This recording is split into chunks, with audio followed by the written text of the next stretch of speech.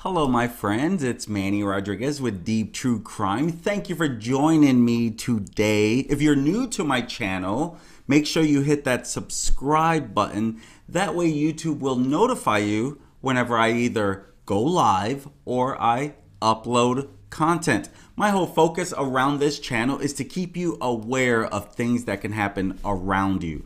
Past cases, current cases, things that you have to be careful for in this crazy life. Granted, we don't want to live in fear, but the more you know, the more you're aware. So if this sounds like something you would like to follow, make sure you hit that subscribe button and click this little like underneath here. That'll help the channel reach more people.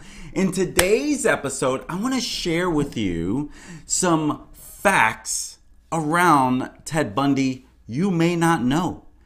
Ted Bundy is one of the most prolific serial killers of all time. No one knows exactly how many people he is really killed. So it's hard to really pinpoint the number of people who have died at his hands. But we're going to cover some facts. I'm not going to go through the whole Ted Bundy story. I'm sure by now you have a really good idea of who he was and the serial killer that he was. And he was one of those, those charming personalities that you believe you can trust. And, that's kind of one of the things that have drawn so many more people to the true crime world are stories like Ted Bundy, right? I could kind of remember when I first heard about him and when I started looking into, wow, how could someone do such a thing? And again, I'm not here to judge, but these actions you can judge. They were wrong. And I want to share with you some facts you may not know about. So let's go ahead and dive into it, shall we? So the first thing I want to talk about, did you know in the 1970s, in the early 1970s, Ted Bundy worked for a suicide hotline in Seattle, Washington? And according to Ann Rule, who is a well-known author, she worked with him.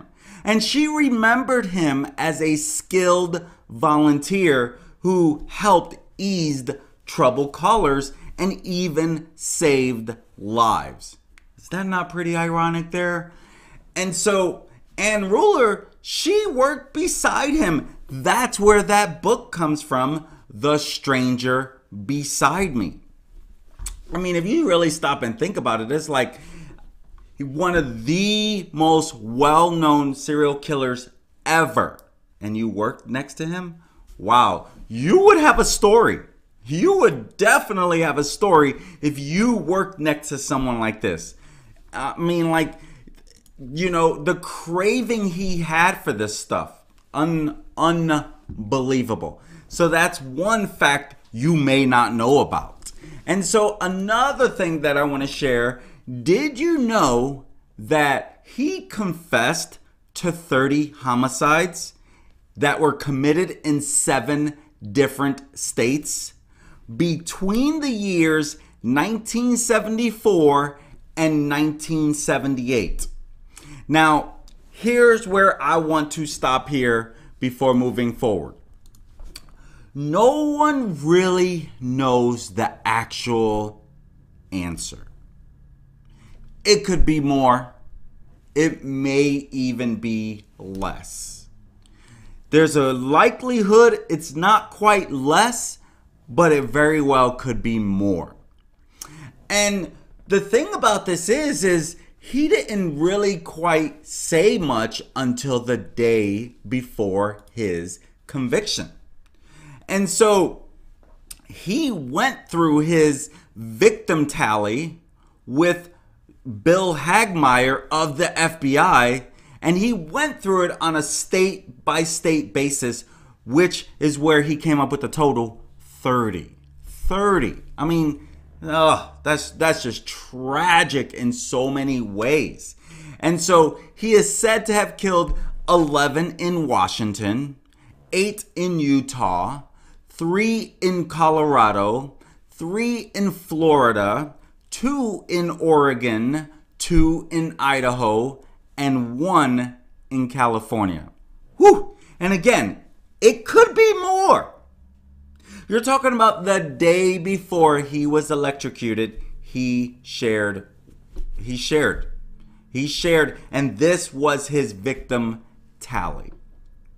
And again, that it could be more. He said himself it could be 100. So you got to take it with a grain of salt. This guy loved attention.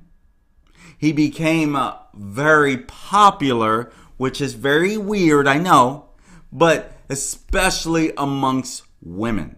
They were talking about how attractive he was and the whole 9 yards. He became a sensation. Imagine if the internet was as popular back then as it is now. Wow, right? And so it's crazy to even imagine. So another factoid.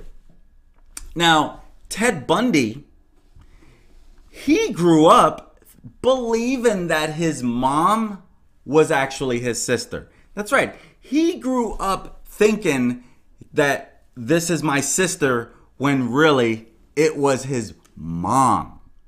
You see, the mom's family, they were all devout Methodists.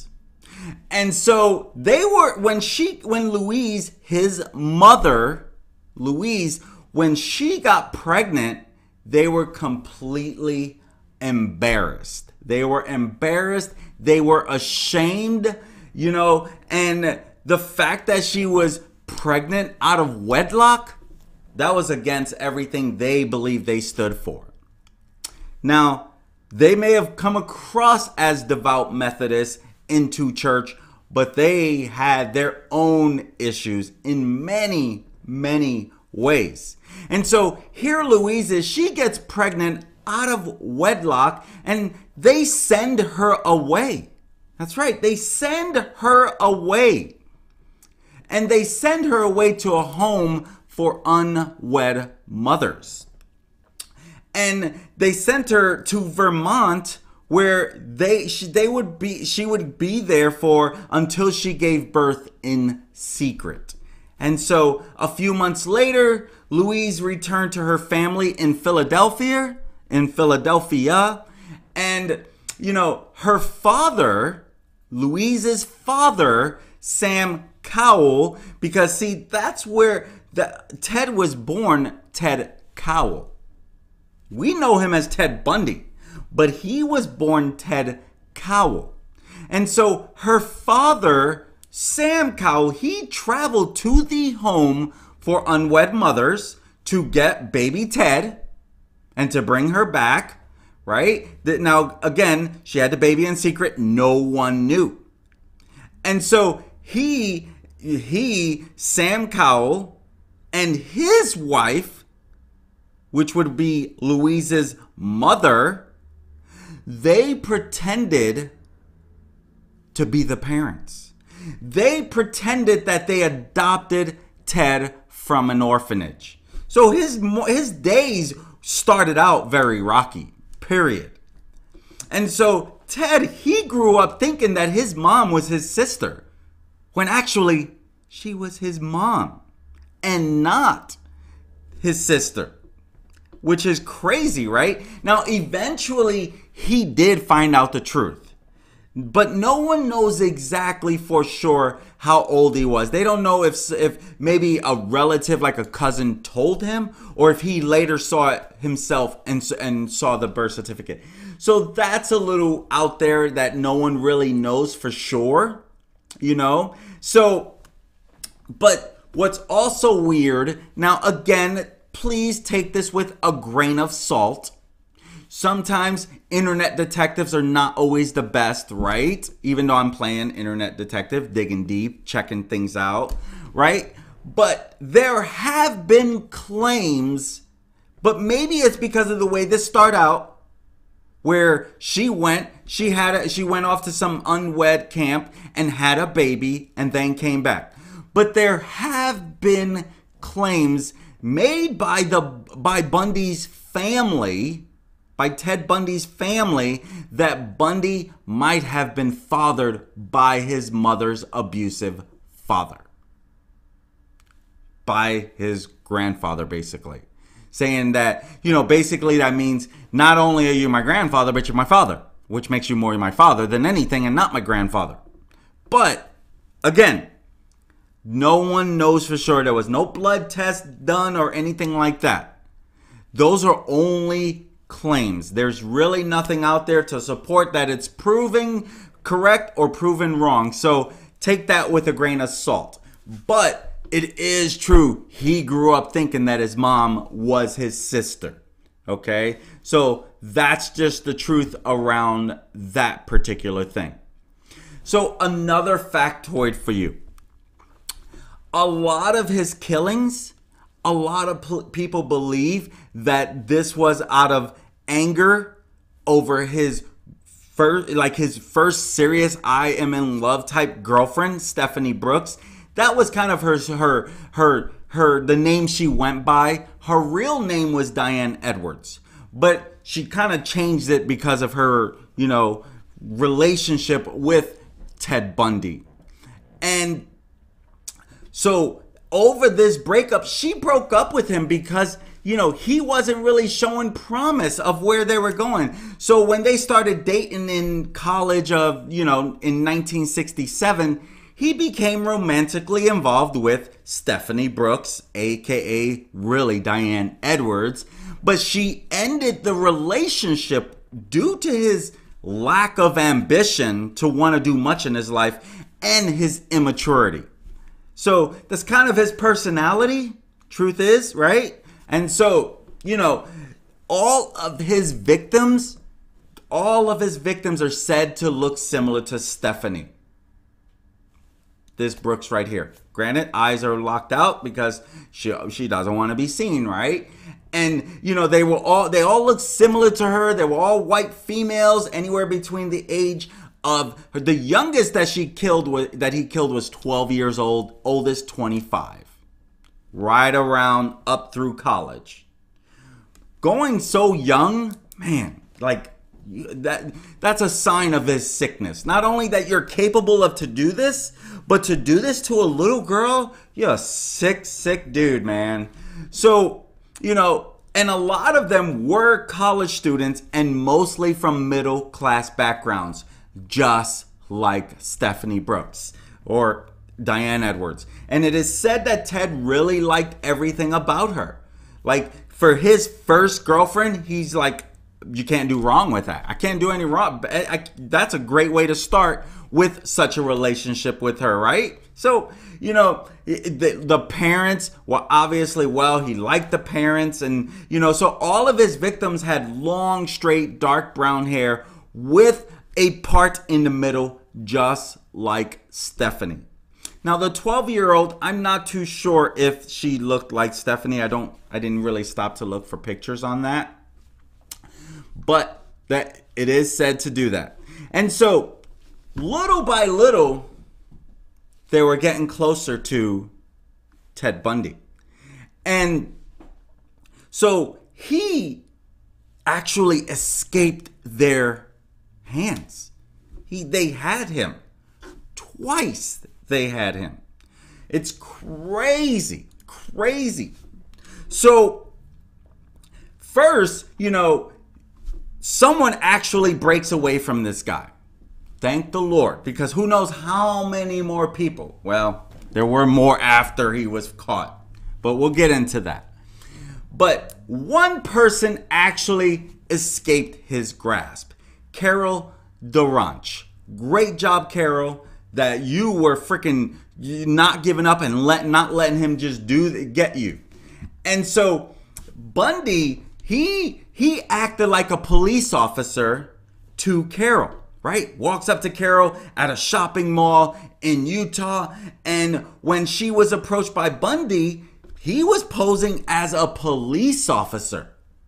And Bundy told her someone had attempted to get into her car, and he asked her to come with him to the Murray Police Department. Okay? She's believing it. So she gets in his vehicle, right? Because she says, come with me. We're going to go sign a complaint. And the two drove off in his Volkswagen Beetle. This Volkswagen Beetle would play a big role, and we'll get into that. But he eventually pulled over, and he tried to then put handcuffs on her. He actually got one of those handcuffs on. He actually got one of those handcuffs on her. And that's when she started really fighting him. And this is, he got one, and then he threatened her with a gun. He threatened her with a gun. She jumps out of the car and flags down a passing vehicle, which an elderly couple were driving that, and they drove her to a police station where then she was able to give a description of Ted Bundy. And not only that, this famous Volkswagen Beetle that he was in. And so then after this is filed, right, they're looking for him in this Volkswagen Beetle, because it was pretty easy to spot a Volkswagen Beetle if there's one around. And so shortly after, a Utah Highway Patrol trooper, he was just finishing up his shift, and when he saw a Volkswagen Beetle parked in front of a house that he knew two young women lived there, he knew that, like, why is this there? I know these two women live there. Then we have this guy out there, who's victimizing women. And so the cop pulls up, puts his brights on, the little bright there, and he pulls Bundy over. But Bundy takes off. He takes off for a little while, but he eventually pulls over.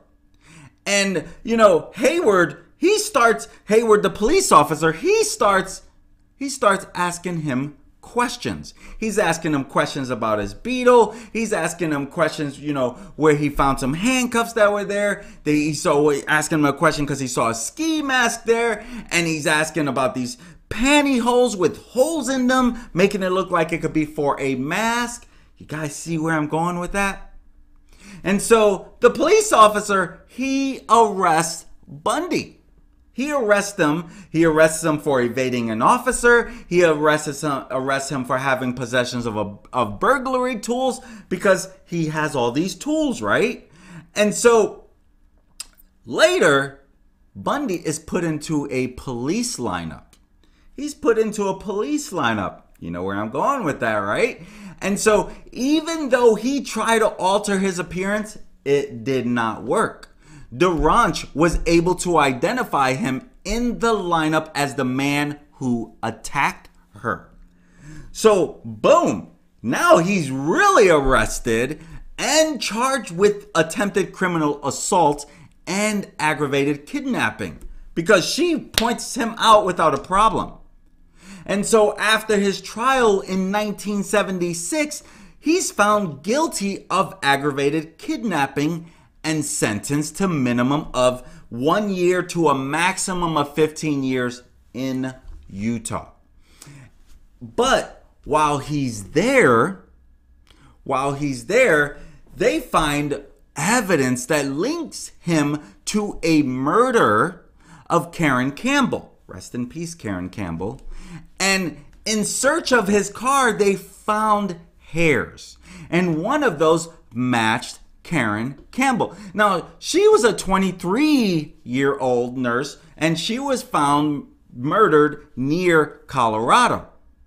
Actually in Colorado, Snowmass, Colorado. And so a month after she went missing, that's when they found her. And she was at a ski resort with her fiance. And it's well known that Bundy would act like he was injured or something. And and tore them in. He would get them in and say, hey, can you help me with something? One time he had a cast and say, hey, I'm struggling to get this in my car. Can you help me? And they're trying to be the Good Samaritan, right? Makes sense.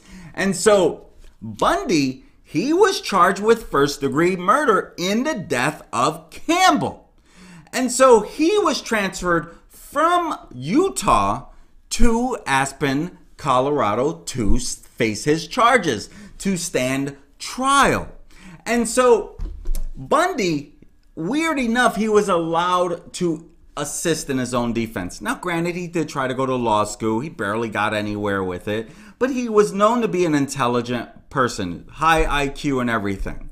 And so because he was going to assist in his own defense, he had the right to use the law library there in the jail. And so this was located on the second floor of the same building that was the county courthouse.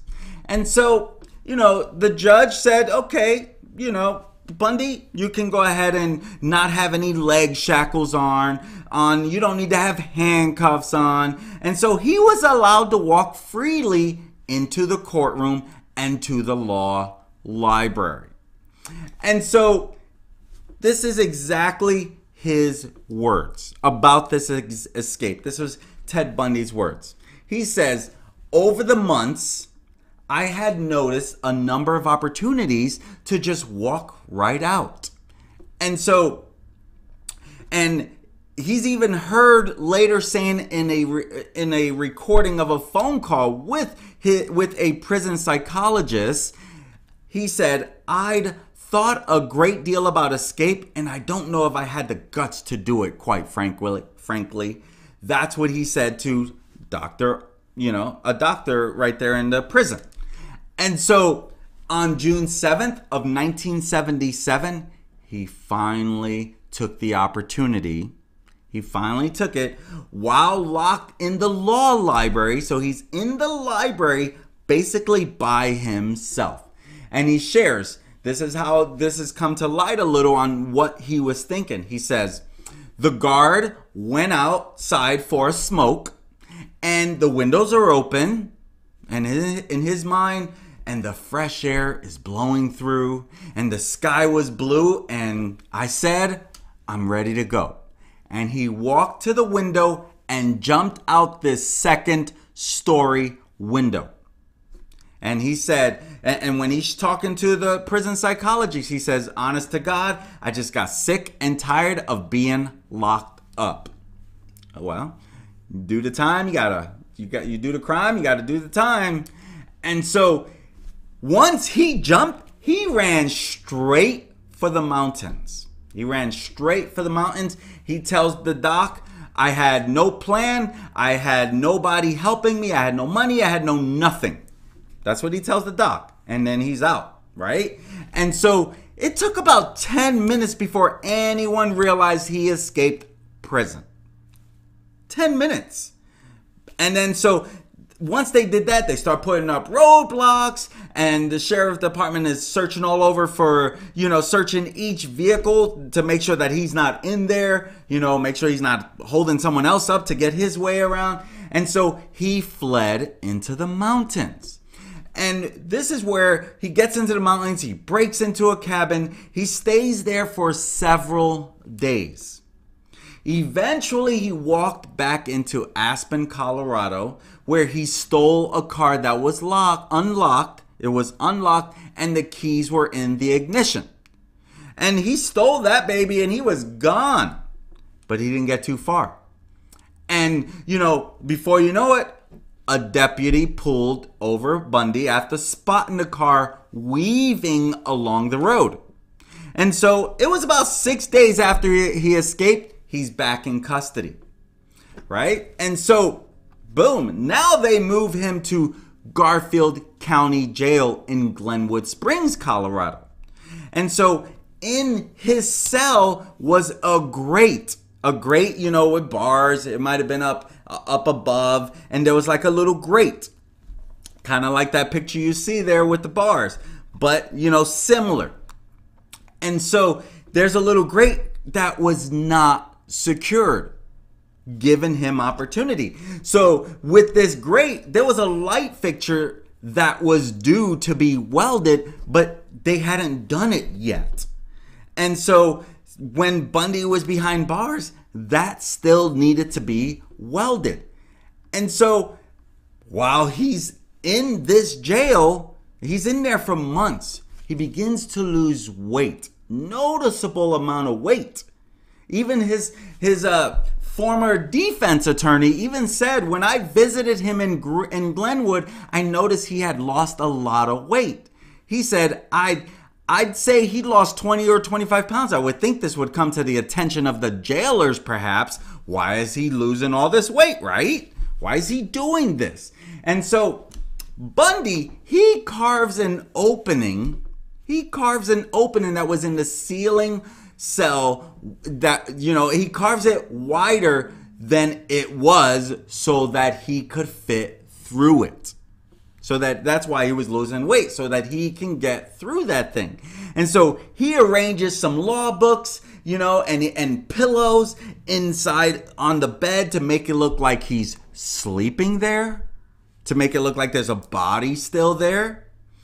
And it worked for him. And so he crawls through the ducting, through the duct, just like in the movie. Just like in the movies, he crawls through there. And so Bundy came down through another jailer's apartments who wasn't there, and he puts on civilian clothes and escapes. And he's gone. He is gone. And so then as you can see here, this FBI wanted poster, this was literally the poster that was out there looking for him. And so this is where he escapes. He commits further assaults, trying to kill them, but he doesn't end up killing them. But he does kill 3 more victims.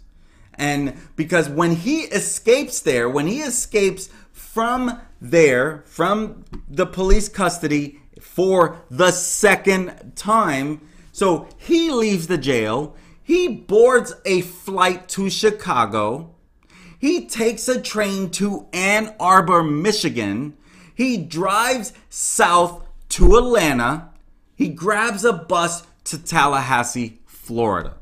So he goes from Colorado to Florida, which is where another big part of what he does. When he goes into the sorority house and he kills 2 girls and he bludgeons 4 total, 2 survive, 2 die. Rest in peace, Margaret Bowman. She was only 21 years old. Rest in peace, Lisa Levy. She was only 20 years old.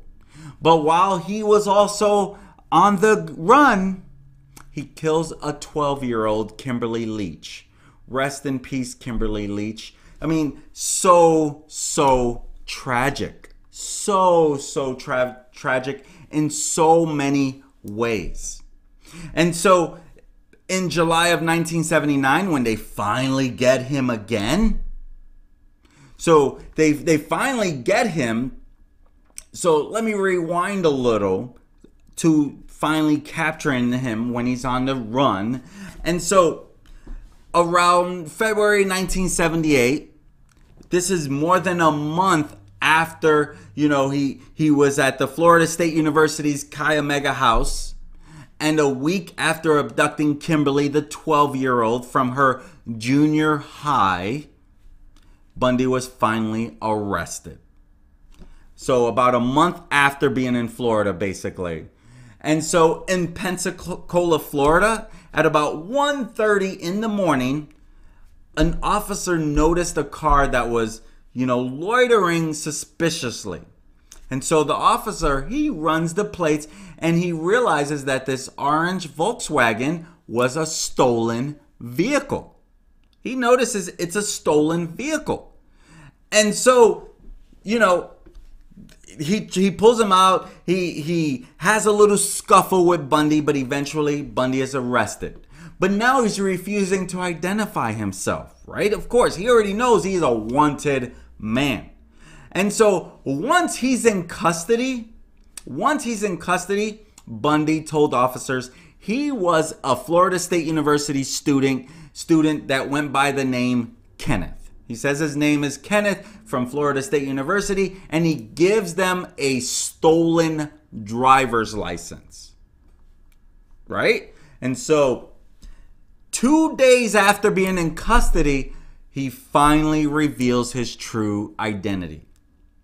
And so in July of 1979, he's found guilty of first-degree murder for killing the 2 sorority girls, three counts of attempted murder in the first degree because he attacked Karen Chandler and Cheryl Thomas and Kathleen Kleiner.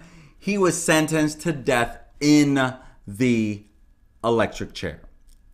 And so he, as you probably know this much, the following year, in February of 1980, he's convicted of kidnapping and first-degree murder of the 12-year-old Kimberly Leach, and again sentenced to death.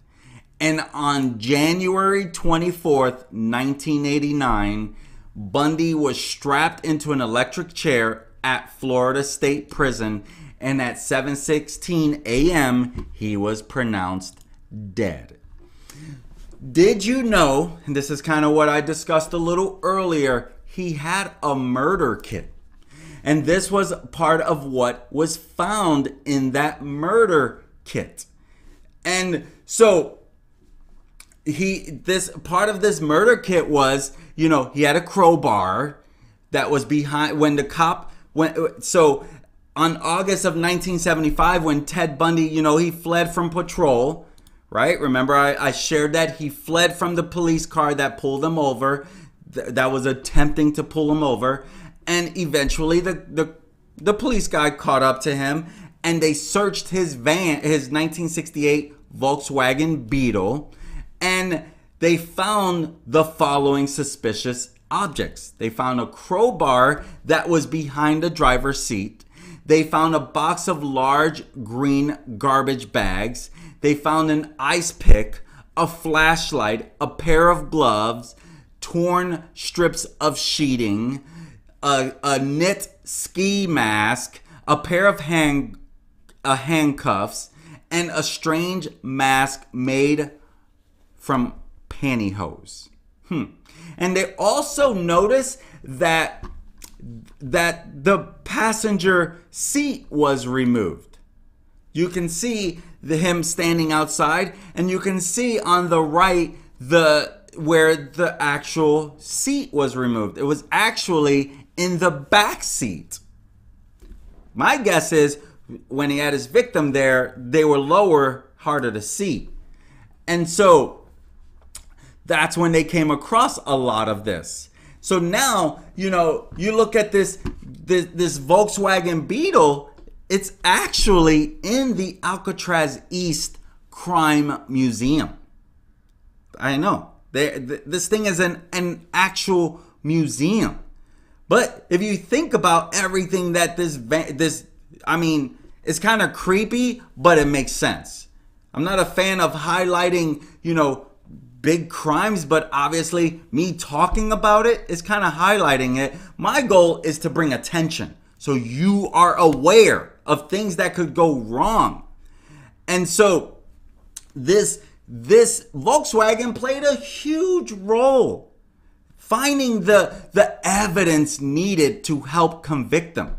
And so the police, they did arrest Bundy for evading an officer, but without finding any concrete evidence tying him to any other crime.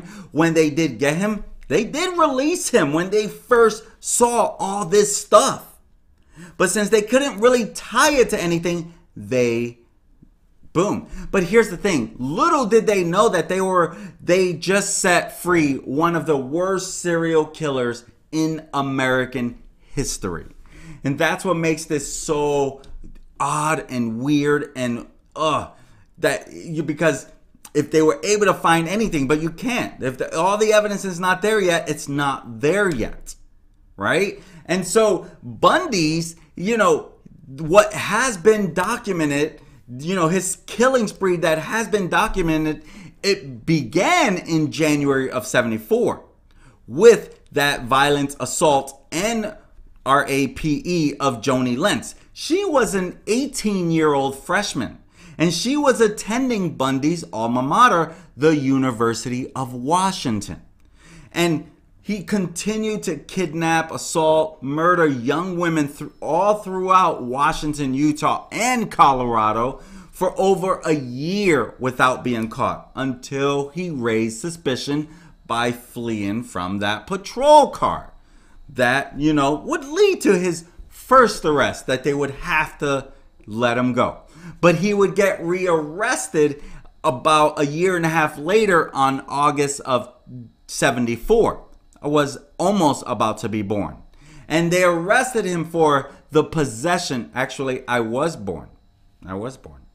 So I was about to be a year.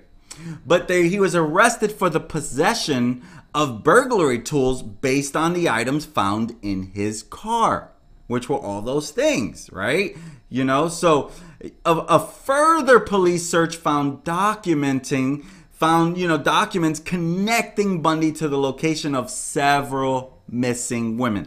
That's why this Volkswagen, really, this little bug, this beetle, plays a big role.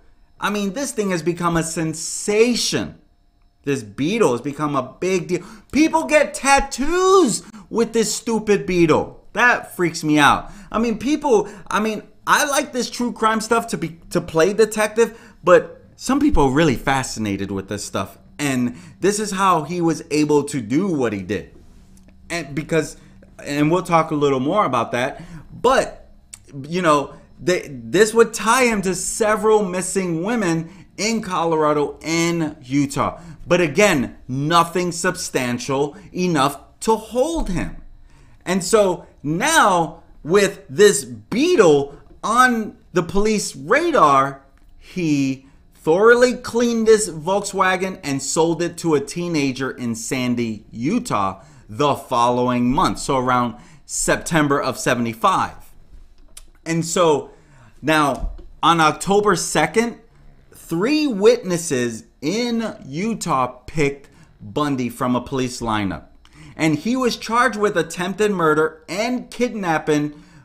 And it's interesting because there were other times where he was pinned as that's the guy, but they're like, no way, this clean-cut looking dude going to be a lawyer could do this. And they just disowned those witnesses. And so it's interesting because, after these 3 in Utah picked him out of a police lineup, he's charged with attempted murder and kidnapping, and bail was set at $100,000, right? And so Utah authorities, they seized that 1968 Volkswagen and they examined it inch by inch, which is starting to help find it. This is where they find hairs that match 3 potential victims. And so on March 1st of 76, the Utah authorities find him guilty. And so that's where I shared with you. I'm not going to get into that anymore deeper. But this Jeep, or I'm sorry, why do I keep saying Jeep? This Volkswagen Beetle plays a huge role in connecting him to murders and ultimately getting him. And so, that's what stinks, is that he escapes twice. He gets to Florida. If he never escapes, those women never get hurt and die. There'd be a 12-year-old who can live out her life the way hopefully it was meant to be, but who knows?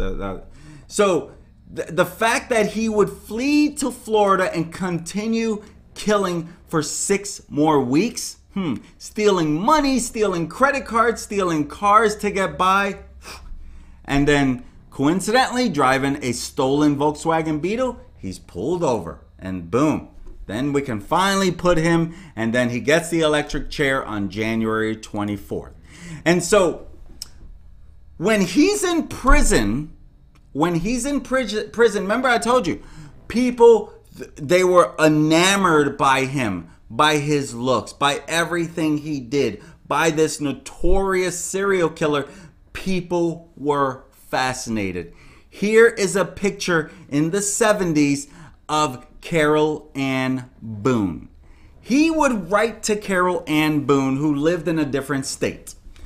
And she lived in a different state, and he would write to her. And she started falling for his stuff. So she moves to Florida. And so while on trial, he proposes to Carol Ann Boone. Now, Carol Ann, you can see her, in the 70s, but she has changed her identity 4 times. But the National Enquirer still caught up with her. I don't know what her new name is, but since this is out there, I will share. And so the National Enquirer got a picture of her. That's what she looks like in more recent times. I wonder if she wrote a book. I've not looked into that. That would be interesting to hear her story. But while on trial, he proposes to her. And he's doing this so that the day of, hey, I just proposed. You guys are not going to convict me today, right? Wow, amazing. And so the last fact that I will share, did you know that he helped convict different serial killers, but serial killers like Gary Ridgway, the Green River Killer? That's right. You see, the FBI wanted to profile different serial killers. And so they came to Ted Bundy to get, what do you think a serial killer would do? And this, you guys are familiar with the movie Silence of the Lambs?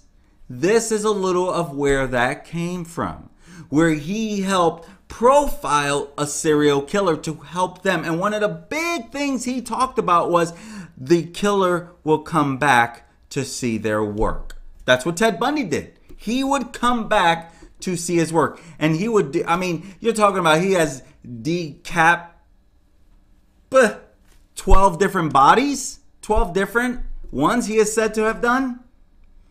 And he's also known as a necrophilia, where, he would have sex with the dead corpse. This guy had issues that started young. He started getting in trouble young.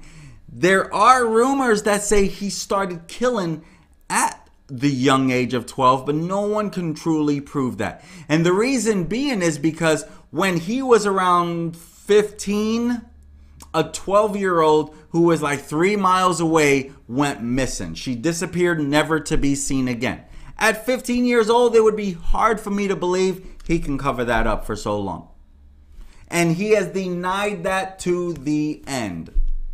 But at the same time, while he was in prison, he did deny until the day before when he came up with his list, with his little tally list. He continued to deny it. And then, boom, he gave him a whole 30 bunch of people, a bunch unidentified. Rest in peace to all of his victims that we do and do not know about. Rest in peace.